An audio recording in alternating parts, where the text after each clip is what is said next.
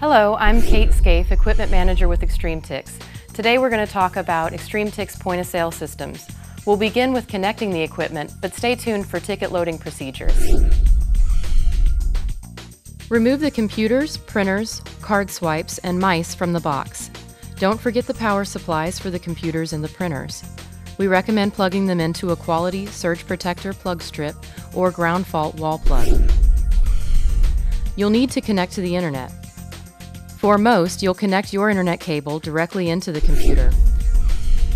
However, there's a chance that one or more of your computers will be labeled Redemption Point of Sale.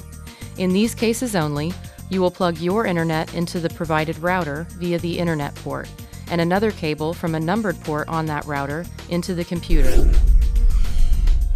The mouse, card swipe, and printer will all connect using a USB cable.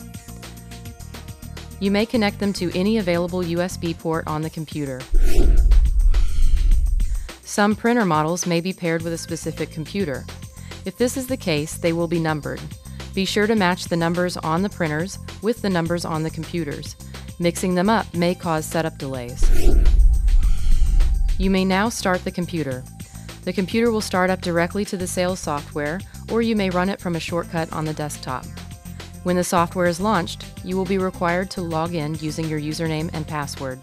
If you do not have this information, please contact your account manager. For Dymo printers, open the lid by lifting the top half towards the back of the printer. Remove the black spindle from the upper lid. The black plastic wheel on the left is fixed, but the right can be removed from the spindle.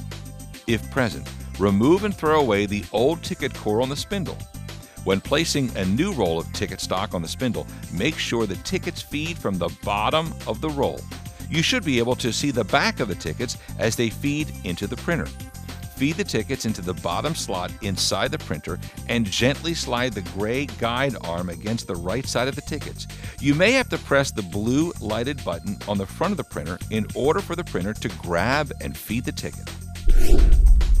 Thanks for watching, and as always, if you need additional assistance, we can be reached at our client hotline at 888-695-7226.